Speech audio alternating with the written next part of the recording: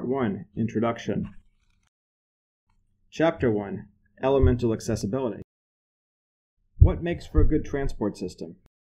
Most people answer that question by talking about moving people and goods between point A and point B.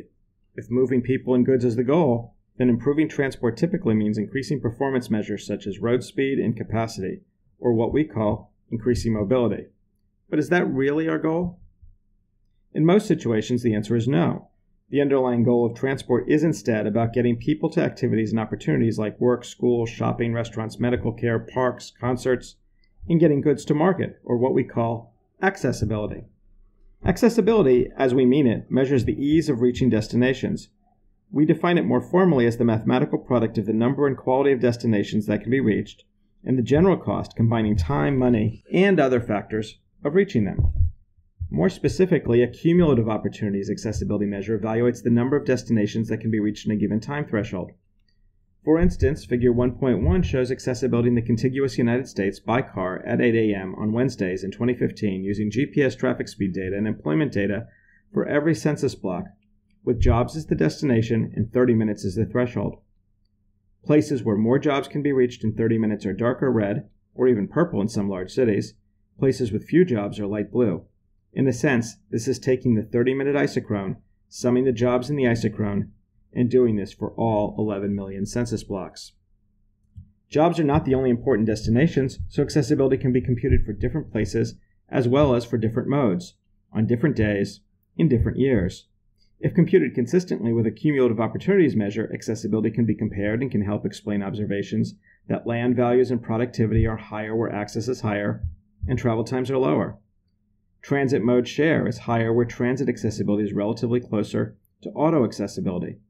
Since one aim of transport is connecting people with places rather than simply moving quickly, accessibility, which considers both mobility and land development patterns, is far more valuable than many performance metrics traditionally used by state and local departments of transport.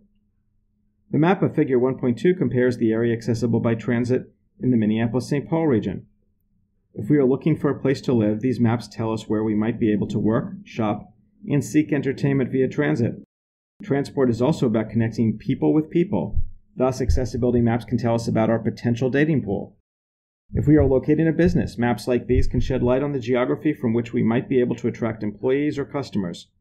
This isn't to say that St. Paul would be a poor choice for locating a business compared with Minneapolis. The point is that understanding accessibility can inform our decision-making and help identify the trade-offs when locating our businesses and our homes. Accessibility is about more than accessing destinations. It brings us freedom, independence, and opportunity. Elements of Access takes the core of these accessibility calculations, some of the fundamental ideas in transport, and examines them in depth. Which destinations? Why certain thresholds? What travel times? For example, seemingly simple concepts such as travel time have different meanings at different scales. The traffic engineer measures speeds on links, but this is only part of the story.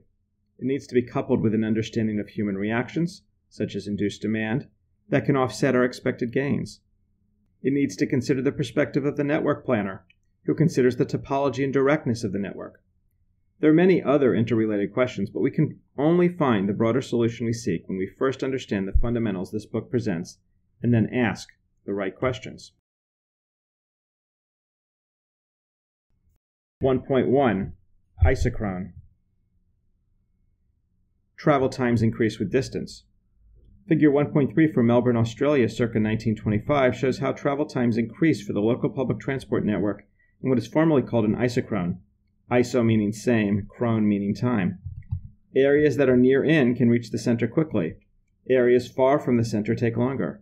Transport networks distort the uniformity of this arrangement by increasing speeds in selected corridors. Even then, stations farther away take longer, and people who live farther from stations take more time than those who are adjacent to stations because of access costs. This map was obviously drawn by hand and simplifies by assuming people can walk in a straight line from their home to the station. If they are walking along a grid of streets, those circles around the stops would be much more diamond-like. 1.2. Rings of Opportunity. There are numerous measures of accessibility, some of which are more complicated than others. The simplest, a binary measure of access, asks, is A directly connected to B? The answer is either yes or no, 1 or 0. We can look a bit deeper. Can A reach B on the network or graph, even if it has to pass through C, D, or E? The answer is still a yes or no, but is now more likely to be yes. You can solve the second if you know the first, since if A is connected to C, and C is connected to D, and D is connected to E, E is connected to B, then we deduce A can reach B. The cumulative opportunities measure asks, can A reach B within a given time threshold? This is slightly more sophisticated, but can still be directly measured if we now weight our network graph with the travel cost on each link. The travel cost typically means travel time, but it can be a more general cost that combines time and money and other factors. First we ask, is the time on link AC plus the time on link CD plus the time on link DE plus the time on link EB less than the time threshold T? Then we sum it up at each origin for all destinations of interest. The destinations of interest might be jobs, grocery stores, schools, or airports. This is illustrated in Figure 1.4. In this case, there are 3 measures of accessibility, one at a 10-minute isochrone, one at 20, and the last at 30. We add up the number of dots in each ring, and that is the cumulative opportunity measure for that time threshold for the origin. Clearly, accessibility varies by location, by time of day of week, by season, by purpose of trip, by type of destinations of interest, by mode of travel, and by individual, among other things. But even basic accessibility metrics like cumulative opportunity provide strong explanations for house values, wages, and travel behavior. 1.3. Metropolitan average accessibility. Often detailed geographic land use or network information is not available, especially if one wants to look backward in time. Metropolitan accessibility can be approximated using a variant of the classic formula of the area of a circle, A equals pi r squared. Typically, when we think of the area of a circle, we think of a radius as a distance. But in accessibility, the relevant question is a time radius, in minutes, which measures how far you can travel in a given unit of time. So we need to convert this time into a distance, which depends on the speed of the network and its circuity, both of which vary for each origin-destination pair. Accessibility is also not a simple area, but rather a number of opportunities, say jobs, so the area is multiplied by the employment density in that area. For metropolitan areas, this macroscopic accessibility measure tends to underestimate accessibility at long time thresholds and overestimate accessibility for short thresholds compared to a more microscopic, geographically accurate analysis. This bias is because average speeds are too high for short trips and too low for long trips, and because this measure ignores job opportunities outside the finite boundary of the metropolitan area. The measures are comparable at a time threshold just above 30 minutes.